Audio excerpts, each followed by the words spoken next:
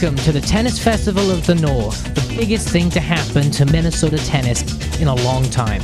With cameras rolling, over 3,000 tennis enthusiasts flocked to Eden Prairie High School to immerse themselves in the tennis world and watch world-class players compete.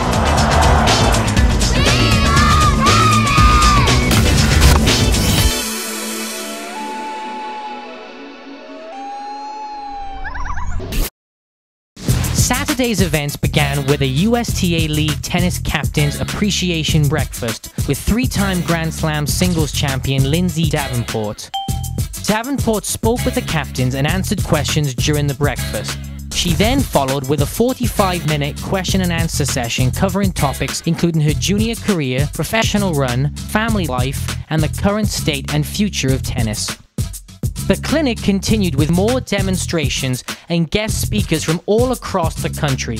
Participants were able to attend valuable on- and off-court sessions and learn from what the speakers had to offer. Also running was a vendor show and game zone area for kids and adults.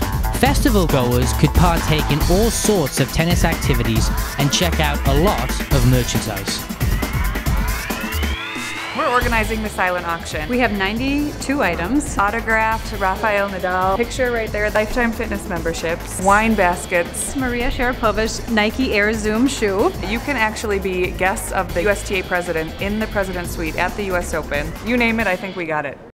After the morning session, participants headed over to the Mall of America, where they had the chance to try out Quick Start Tennis, the new beginner play format for ages 5 to 10. Really, it's about introducing the sport to people that might not have a great feel for what tennis is about and trying to get the little kids to play. That's a lot of times in my heart the most fun, is seeing the little kids develop the racket and learn how to play for the first time. Jeff Tarango and Martina also stopped by to say hello to the crowd. Here with legend Martina Navratilova, Mall of America, Rotunda. First of all, Martina, did you ever think they could put a couple of quick start courts right here in the mall? Well, that's the beauty of the quick start. It fits pretty much anywhere. You can even have it in your home. This is sized for them. The ball doesn't move so fast. The racket's not so heavy. I wish I'd had this when I was 5 years old. But it's a perfect way for kids to get started and feel successful.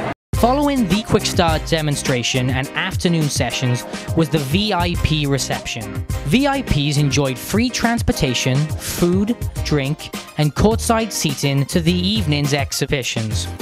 Attendees were also given the opportunity to have their pictures taken with Martina and Lindsay, and then enjoy a private hitting session with the players. Saturday evening's exhibition, featuring Davenport, Navratilova, Tarango, and Wheaton, was the highlight of the weekend as over 3,000 people packed into the Eden Prairie High School gym to see them compete. First up was a men's doubles match, pitting Tarango and Ishay Hadash against the Minnesota duo of Wheaton and Revan Stevens. Tarango and Hadash took the set 6-3 with some outstanding shot making.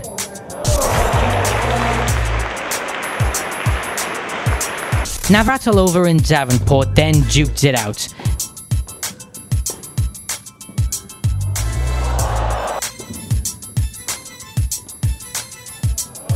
Navratilova eventually prevailing 6-3. For the finale, Wheaton and Martina took on Davenport and Tarango in a mixed doubles battle.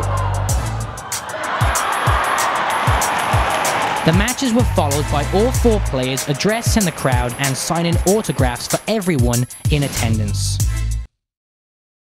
Sunday's activities opened with Navratilova giving an in-depth personal interview for the clinic attendees.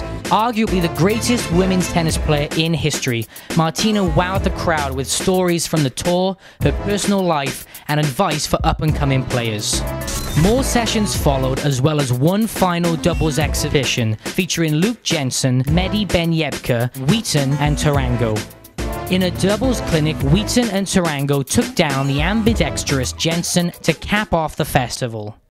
From Friday evening's demos and drill session to Sunday's conversation with Martina, the 2010 Tennis Festival of the North was a huge success and will hopefully be a yearly staple for Minnesota tennis. From adults to kids, it's fantastic to see everyone out and excited about tennis, and to be a part of this event in the first year is really great. I really want it to be outside next year, sometime around December or January, to get the real northern experience. My only regret is that there couldn't have been more people here.